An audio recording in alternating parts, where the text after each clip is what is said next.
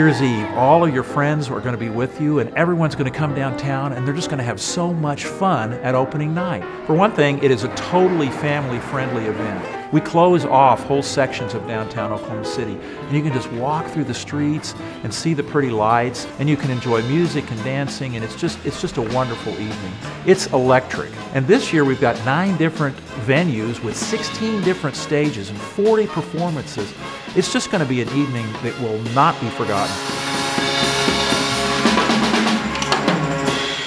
Opening night has a huge variety of different performances. There really is something for everyone, all ages. We have everything from rock music, Latin music, jazz. Smiling Vixen Town. Improv theater and dance groups. There's, really something for everyone to see. You just look at your opening night program or on our website and you can see all the different performances that we have to offer. The Devon Energy Center, their garden wing, is going to be a new venue. Edgar Cruz is going to be performing there the whole night, so we're very excited about that. We have all of our old venues returning, including the Museum of Art. They have some wonderful collaboration with us for the event, and the Cox Convention Center is where our children's area is. It's always a big hit, and that's also where our scavenger hunt starts.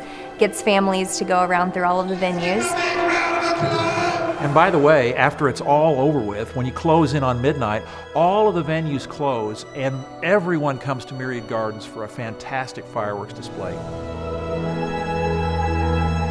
I think when people get a chance to come together on New Year's Eve, it's an emotional experience. People can laugh, people can cry, their kids are just going nuts. It's really, really fun.